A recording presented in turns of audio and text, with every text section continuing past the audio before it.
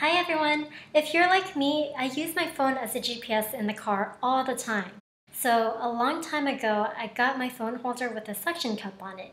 It worked in the beginning, but over the years, the suction cup part would melt and would leave an unwanted stain on my dashboard or window. I hated that. So anyway, I found this new phone holder by GETIHU on Amazon that is so much better. It has a magnetic stand and can mount onto any air vent instead. I love this product because it doesn't ruin your car interior, and the clip and the magnet fasten securely and easily. I can even rotate it 360 degrees and adjust it to ensure that it is the best viewing experience for me. It is a really useful product and worth the money, which isn't expensive at all.